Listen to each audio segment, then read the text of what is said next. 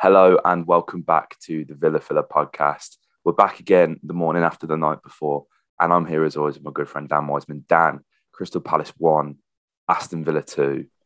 What a day. I mean, Steven Gerrard, the first manager since John Gregory, 1998, to win their opening 2 Premier League games. First manager in our lifetime to do that, Dan. I mean, that's mental when you think about it. Yeah, somewhat depressing. Yeah. At the same time, the other had like every other club seems to benefit from new manager bounce, don't they? It feels like it happens to everyone, but Aston Villa, Nah. Of course not. Why would that? Why would anything that happens to a regular football club happen to Aston Villa? So of course, it feels extra sweet, mate, doesn't it? It feels extra sweet. I feel like we're already seeing. I still don't feel like it's quite the full article. I still feel like there's a lot of work to do, but the early signs are there, aren't they, mate? That Stevie's really working his magic, I don't think we can really just accredit him. I think with the coaching staff that he's brought down, Michael Beale and the like, I feel like you've got to spread the praise collectively, don't you? Because it's clearly a joint effort. That's clearly how Stevie likes to work, and however it's working on the training pitch, mate. We're already starting to see, as I said, the fruits of their labour. So, brilliant at times, wasn't it? It was. And I think something we've got to mention, and I think, we've been guilty of this on this podcast, and pretty much everyone on Twitter has as well, trying to sell Matt Targett. Now, we've had a turbulent relationship with Matt Targett on this podcast over the years. But I think, a lot of people, and maybe fair in some aspects, have been criticising his game this season. And we were all saying, listen, he's got to book his ideas up. If with Steven Gerrard coming in, he's going to want a new left back. We're hearing from Scott and Chris about how important the fullbacks are, and we're getting worried about this, Dan. And not only does he put in a man of the match performance against Brighton, in my opinion, keeping Tariq Lamptey in his back pocket for 90 minutes. For him to score and to deal with the likes of Elise and Eze as well as he did yesterday really impressed me, mate. Yeah, I was really happy for Tiggs because he really felt like, you always get when a new manager comes in, you always get a load of transfer rumours and everything like that. And I feel like when you look at how the squad is sort of set up and everything like that, it felt like Matt was maybe the next on the chopping block in terms of the player that we were. That's my alarm, mate. Can you believe that? That's how early the Villa Filler is going on this morning. Usually I'm sat here with a beer after a victory, but it's a coffee this time. That's 2 early morning Villa Fillers in a row. I'm almost proud of us. What is this club doing to us, man? I know. Can you believe it? But yeah, Matt felt like someone that was perhaps next to go. And, we saw the links with a left back, and because he's Matty Cash he's a proper swashbuckling fullback, isn't he? He really likes to get up the pitch, and he's really quite adventurous with the ball. And Matty Targett feels a bit more reserved, and as you said, with how important the fullbacks were in Gerrard's Rangers system, it wasn't surprising that the papers started to link us with Borna Barisic from Rangers, and then apparently Borna's all that we seem to be able to go for in that left back spot, because then there was Borna Sosa from Stuttgart as well that we were linked with. So I think Matty, it was a really nice moment for him to score, actually, mate. And I think it was one of them where he took it really well. I think it's interesting for a player that doesn't seem to be as adventurous when he goes up that left wing. That both of the goals, am I right in saying both? That's 2 goals now for the Villa, isn't it? The one against Brighton and now this one against Palace. Really well taken. Yeah. Really well taken. It's not a defender's finish at all. Both of them were taken with aplomb, and I think both of them very, very important as well. So, full credit to you, Tiggs. I was really happy for it. I think you've made the Villa social media team happy as well, because I bet they thought they were never going to use that Matt Targett goal graphic, were they? Yeah. They finally found a use for it. There's a few of them that would be like the Keenan Davis. A few of them are like, these are never going to get wheeled out. Should we even make them? But no, I mean, it was a wonderful finish, Dan, and it was good to see it come from a set piece as well. You can see that, that that there was a bit of an overload on that far side. Target managed to find himself in the space, and after he took his first touchdown from where we were sat, it looked like he'd fluffed his chance. It looked like it kind of spun over him. But when watching that back, there's he manages to get that past about 5 Palace players, which is even more remarkable. So shout out to Matt Target for that, because I mean that's brilliant, and Villa really needed that because Crystal Palace are a side that haven't lost at home all season. And I've seen a fair bit of Crystal Palace this season. I've generally liked what I've seen. They've taken the game to sides. When you look at Manchester City, that was a fantastic game and result for Palace. I did not expect, maybe that naively of me, I did not expect Palace to be as physical as they were.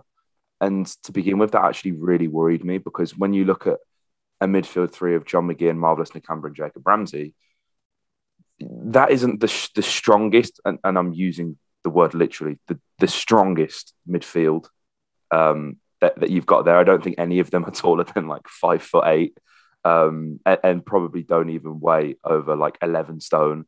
So, when you're looking at the likes of Luka Milivojevic and Chiku Kouyaté anchoring that midfield, that does worry me somewhat. But what really impressed me, Dan, is one, how we dealt with that physicality. Villa were much calmer on the ball and were able to pass their way out of the press as confidently as I think I've ever seen Villa do that, Dan.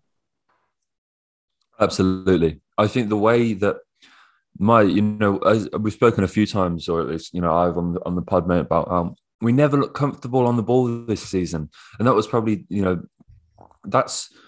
we've always learned that the possession is so key to the Dean Smith way of playing. Do you know what I mean? It was this free-flowing, very adventurous football. And we never really saw it this season. We always looked very frantic on the ball. We never looked comfortable in possession. It was all a bit haphazard, a bit rushed. I think the players felt a pressure, and there wasn't a calmness, a system that the players have been instilled with. And I think that's probably what you've got to give Steven the most credit for, is because on the ball, we looked purposeful, we looked confident and determined in places. We were knocking it about really nicely in our own half. And I feel like there's still a bit of work to do in terms of the attacking third and making sure that link up is quite as sharp. But there's certainly flashes of it yesterday. But certainly in the defensive third, mate, I didn't feel worried. And normally you do a little bit. We felt a bit at times the stadium gets a little bit anxious when we're playing it out, in the initial thirds. But there was none of that yesterday. There was none of that. And you're right. I think that Palace side is very deceptive. It's more physical than you think. I mean, when you look at it, when you look at their starting lineup, that pivot of Milivojevic and Kouyaté, you know what you're going to get there. But Vieira actually made a really interesting tweak when Milivojevic was putting himself about a bit too much for Vieira's liking. I think he pulled him for Eze, and then that you've got then considering Elisa then got bought for Jordan Ayew. It was actually Conor Gallagher that was at the base of the midfield, if you like, and he really surprised me. Really surprised me in how he puts himself about. He's a player I really like. And I think that Palace side, once they've got Eze and Elise firing and everything like that, that's so much fun. But yeah, he was a real presence. He was someone that not afraid to show for the ball in the sort of opening stages of attacks and put his body about. And I think we dealt with him really well in that. But I think, if you're going to take a standout candidate from that midfield from yesterday, Marvellous Nakamba needs a shout out, man. Gerrard has run miles with him already. We already saw this season that he was going to be capable of having a good year, but my oh my, really impressive yesterday again. You're struggling to run out of superlatives for him, really, mate, because he's a player that I think the best sides sort of operate on a system whereby every single player knows a very specific role, and Marv just seems to have mastered his. And I'm really pleased for him, mate. Yeah, I think the thing is with Marvellous, you don't have to. Football isn't about playing these Hollywood balls and being able to pick a pass out from 70 yards. It's about doing the simple stuff. And I think that's something that our midfielders severely lack. Now, you look at Marvellous yesterday, Dan, 87% pass accuracy, which is remarkable considering Marvelous Nakamba can't pass. That is an opinion that is often floated about, which, I would tend to agree with more often than not. Won 5 duels, 2 clearances, 4 tackles, made 1 interception. He was everywhere he needed to be. If you look at his heat map, it's essentially just a straight line across the halfway line. So that's really impressive for me. And to be fair, I've always maintained this opinion of Marvelous Nakamba, but it's been really hard to back it up with evidence because Villa have very rarely pressed high. But I maintain that when Villa are operating with a full press, Marvelous Nakamba is possibly one of our best midfielders to have in the side because he's constantly winning back possession and recycling the play. Now, yeah, I guess you could argue that his passing could be better and he does panic a little bit when he is on the ball. But in terms of winning that ball back and just getting it going again, Marv's that guy. And that's, it's really pleasing, I think, for all of us, especially for him as well, because last season, there was a point where Villa hadn't conceded when Marvelous Nakamba had played and he still couldn't find his way in the starting lineup, Dan. I think, again, it kind of lends itself to the fact that Steven Gerrard, he's played everywhere in that midfield. He knows exactly how to get the most out of these players. And realising that out of Marv is brilliant. But again, just to touch on the midfield, Dan, because I think, for some reason, Gallagher, is some player, and we've maintained that for a long time on this podcast. For me, it was all about Jacob Ramsey yesterday. Them two were going at it. They were under 21s teammates in the last England camp until Gallagher got called up to the main squads, in which Ramsey actually got man of the match in the first game that Gallagher played with him, which is interesting for one. I honestly think Jacob Ramsey outshone Conor Gallagher yesterday, Dan, and there are stats that will back me up. What was interesting to see from both JJ and McGinn, on just a side note, is first of all the passing, the fluidity of the game was much improved, which again really shocked me considering this is Gerrard's second game. But the sort of spatial awareness from Ramsey and McGinn to sort of drop into fullback when both the Matties were bombing forward, that really impressed me. And Ramsey again was one who wasn't shy to try and play out of that press, often with 2 or 3 men around him. And, with an 83% pass accuracy, that's good enough for me for Jacob Ramsey. But what really impressed me is something I mentioned on the last podcast, Dan. You're seeing Jacob Ramsey a lot of the time defend on the 6-yard box, following his men, tracking the runners, putting in fouls, putting in challenges. And for me, that's the element of JJ's game that needed developing to sort of become that all-round midfielder. And that was brilliant. He nicked possession so many times yesterday. 2 interceptions, made 4 tackles. It's a shame he got pulled off, but for me, it was a pleasure to watch JJ yesterday, Dan. He was brilliant. Mate, this is a kid who came into the squad as a 10. Yeah. Crazy, isn't it? That his profile is not at all suited for a number 8. In no way, shape, or you don't look at that sort of scrawny, what is he, 19? Scrawny 19-year-old, 20-year-old kid and think, yeah, put him in the middle of the park.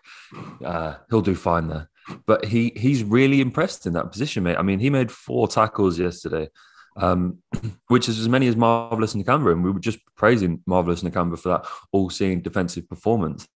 John McGinn made 7, which is just fucking ludicrous, to put it simply. But fair play to JJ. He knows the situations in which he can go and win the ball back, and the situations that he doesn't. It's not a sort of headless chicken chasing the ball around, diving in, but he's very clever in identifying situations in which he knows, right, okay, I can go and win the ball back here, or situations where he's like, okay, I need to drop off. Marv can go and get that. John can go and get that. His positional sense on the defensive end is really quite intelligent, and he's developing into a player that gives us something in midfield that I don't think we've necessarily got. I still maintain that Douglas Luiz is our most technical midfielder in terms of his passing range and his ability to operate on the half-turn and stuff like that. But what JJ gives us is in this side is a chance to beat a man. And I think that slight frame really helps him in midfield because he can weave out of tricky situations. He's very self-assured. He's very confident. And I think that sort of stature of his really lends itself to being quite a tricky midfielder in some situations. I think the next step is he's sort of mastered that defensive end. I'd love to see more from him going forward in terms of getting goals and assists from midfield, because that would just complete his game. And I think that's an area under Steven Gerrard where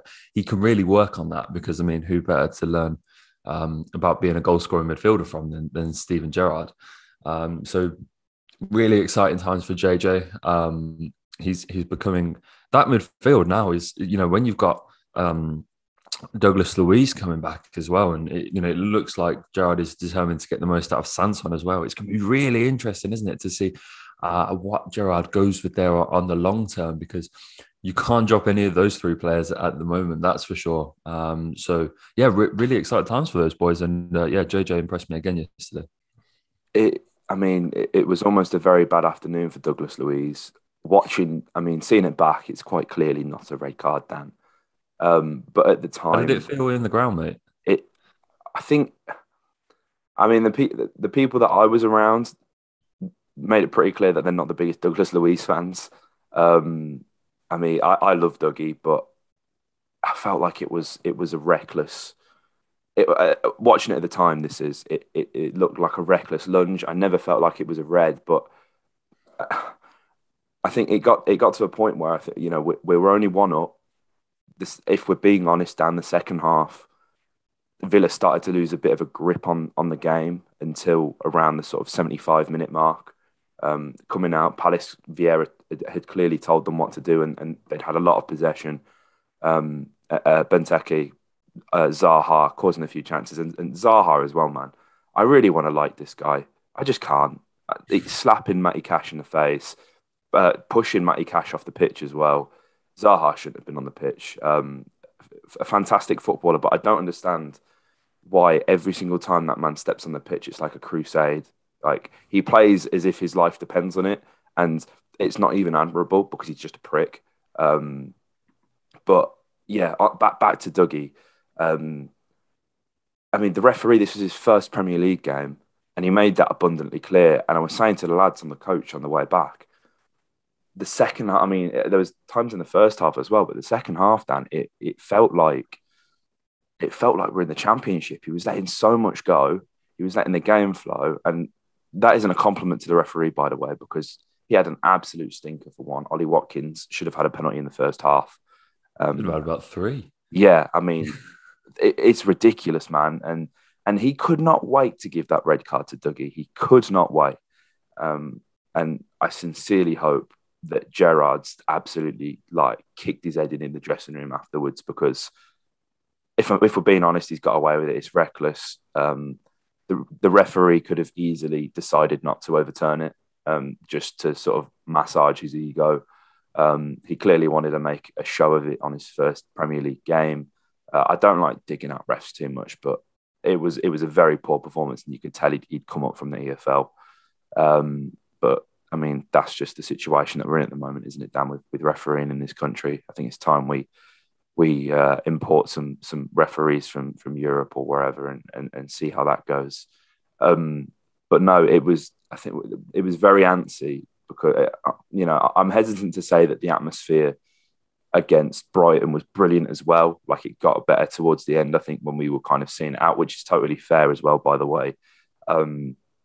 But it almost felt the same, because how many times, Dan, have we seen Villa, gift goals and completely take themselves out of the game? And there was one or two instances in this game where I think it may have been a JJ back pass that let Christian through.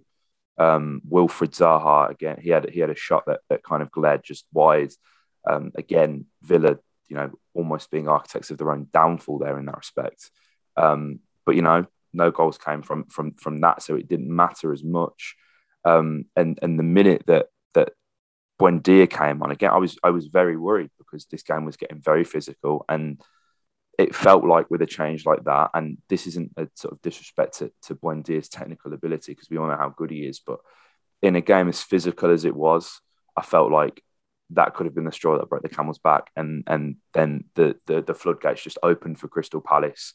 It didn't turn out that way though, Dan, because Buendia actually played a key role in setting up that wonderful John McGinn goal. I mean, this man, wow, he's so special, mate. Yes, let's wax lyrical. I love this time of the podcast. Come on. Yeah, mate. Wow. I mean, he do that every week. John, please, I beg you. You can do it. I know we all know he can. It's like this guy doesn't score enough. And he I want to see him trust.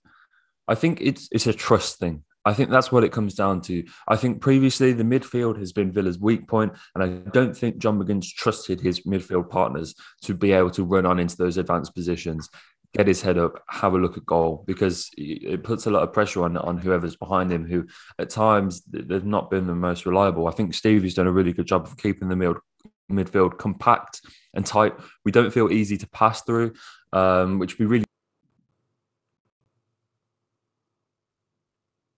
season. I think he sort of felt that Villa fans, after Jack leaving and everything like that they needed someone to pick up that bat, and I think he's done it excellently. I really do. I think this season he's been consistently brilliant. The John McGinn that of old that we've always said that we want. It's like we always wanted 18, 19 McGinn. It's like we've got that guy, man. We've got that guy. He seems Villa through and through. He plays with his heart on his sleeve. He seems so relatable, so driven this season. I think it's really great that he's seeing the benefit of his performances with Scotland as well. I mean, it's not often I'll say this, but I really hope that they get to that World Cup, because the campaign that he's had to get them into that position where, they're just that qualifier away is remarkable.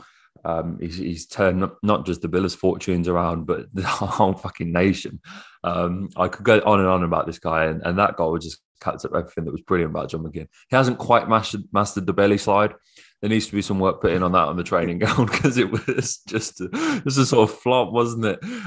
He got up straight away after that. I think he knew that there's a little bit to work on there. But no, more praise to you, John McGinn, because super by name, mate. Super by nature. What a performance again. I mean, I'm sure Ashley Young can teach him a thing or two about diving, can't he? So maybe we'll see that improve. But before we end this, because my laptop is about to die and there's not enough ports to charge with the microphone and the camera and that, Ashley Young, phenomenal, mate. Once again, a thing that I just want to briefly touch on as well, we mentioned in the last podcast, you can already see the forwards are playing much more narrow. There's a lot more intricate interplay. Villa are playing one-touch football with amazing confidence. And I mean, I never thought I'd see that with Aston Villa, Dan, to be honest. I never thought we would see that. But here we are. I mean, Ashley Young wouldn't have been my choice to start, but, hearing Gerrard wax lyrical about him, I think the thing with Young is, with his age, he clearly hasn't got the pace to be an out-and-out winger. But, you see with the positions that he occupies, the first, 5 yards of pace are all in your head. He knows where he has to be. And getting an assist, which takes him to 42 assists for Aston Villa, the most any player has in the Premier League. I never thought this would happen in 2021, Dan, but here we are. Ashley Young is absolutely doing the most. And yeah, we're going to have to wrap it up here because this laptop is about to die. So I'd just like to give a massive shout out to everyone who's listened to this podcast. We've recently just passed 4,800 subscribers. It means the absolute world that you guys continue to listen and support the channel. So yeah, if you enjoyed this, hit the like button, comment your thoughts below and subscribe for more. Up the Villa.